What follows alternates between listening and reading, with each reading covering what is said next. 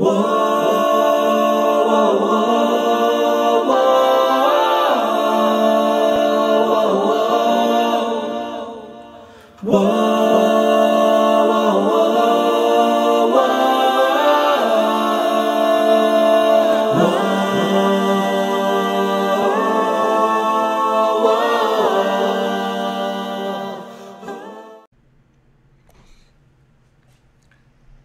shalom, family. This is YAHUAH from YAH'S Assembly, and we're getting back into a psalm a day. And today we're going over Psalms 53, so let's get into it. To the chief musician upon Mahalath, Maskil, a psalm of Daoud or David. The fool hath said in his heart, there is no Elohim. Corrupt are they, and have done abominable iniquity. There is none that doeth good. So, in this discourse or psalm, David is making the fact known, or just plain, that only people that are foolish don't believe that there is a creator. Because especially in this New Age thought and this and that, I am God. It's one, universal consciousness, and even though certain things of these theologies may be true, in whole they're faulty. Because they think that they are the creator, like they created themselves. And because these theologies come about because people don't believe that they have a judgment to pay for in the end. They think that they can just be as corrupt as they want to. Like that there is no good or no evil. It's just anarchy.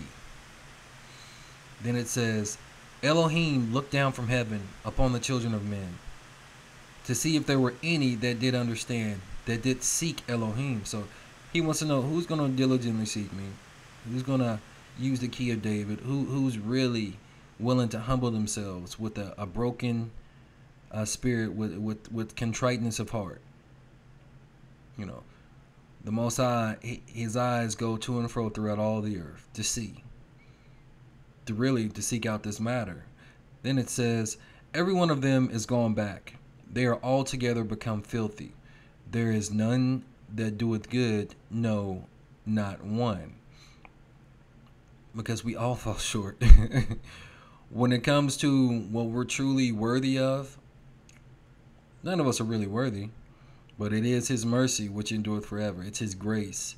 It's his loving kindness. It's him knowing that, our time is but a vapor. We're like grass, Here 1 minute, gone the next. It's because of who he is and not anything that we can do.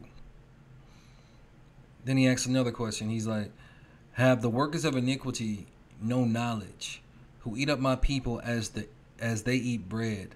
They have not called upon Elohim. Because what does the Bible say? My people are destroyed for a lack of knowledge, because we're not seeking him. But we know that the Torah or the scriptures, that's what wisdom is. That's what knowledge is. Because in that we find the principles, we find the ways out, we find the truth of the Most High. And then answers are given to us even supernaturally, because we're seeking him, and the next thing we know exactly what to do. It'll be a dream, a vision. Maybe the Most High will send somebody, or somebody will call us, and we'll know the way to go. Or maybe sometimes it's just an audible voice that you hear, and then you move accordingly, because we are humbling ourselves and seeking the Most High. Then it says, there were they in great fear, where no fear was. For Elohim hath scattered the bones of him that encampeth against thee. Thou hast put them to shame, because Elohim despised them. Because if you're not going to seek him, if you don't believe that there is a creator, a Most High Elohim, like what's the point? Why would he fight for you? Especially when it comes to somebody that is seeking him, that is building that relationship, that is communing with him, that is emptying themselves out, Our nahala, our inheritance. Because no weapon that's formed against us shall prosper. None. None. And so what happens? They rise up against you. And when that happens, and you are in your sound mind, and when you are walking righteously with the Most High, man, your enemies become your footstools. They become laughing stocks. They sometimes they die because you're not supposed to touch the anointing of the Most High. And the Most High puts him to shame, and he exalts you if you're willing to submit yourselves, to believe that he is the creator, to believe that he is able, to believe that all things are possible to those who believe, because what is impossible with men is nothing to the Most High. Once we get to that point, you truly become limitless in him. It says, "Oh, that the salvation of Israel were come out of Zion," Yahushua. "When Elohim bringeth back the captivity of his people, Jacob shall rejoice, and Israel shall be glad." Our salvation is coming.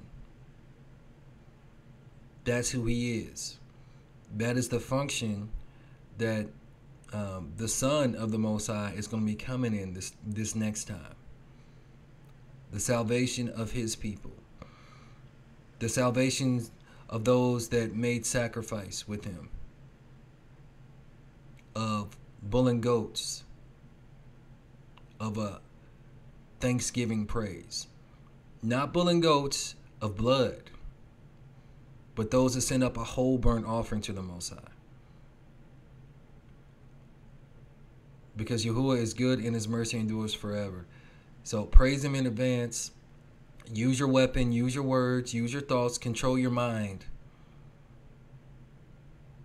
Control your emotions, because they will betray you. Take your mind off of autopilot.